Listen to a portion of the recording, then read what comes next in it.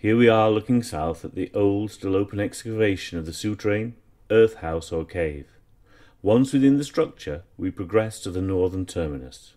Unlike many open souterrains, this one still has a roof in situ. The opening dug into the south gives easy access to the underground structure that ends in a rounded apse-like terminus. The passage walls corbel in from each side to help bridge the gap that is spanned by the large, well-fitting roof slabs. The retreat from the elemental exterior into the subterranean structure gives a sense of separation and an expectation of purpose.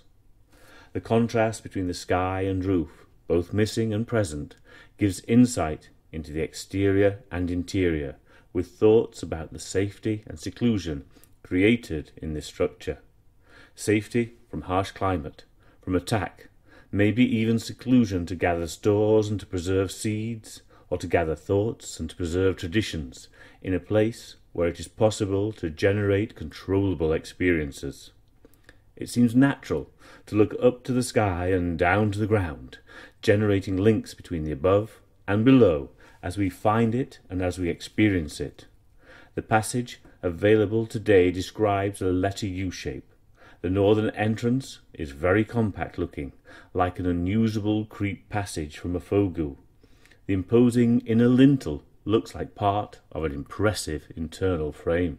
Some of the roof stones seem patterned, some not.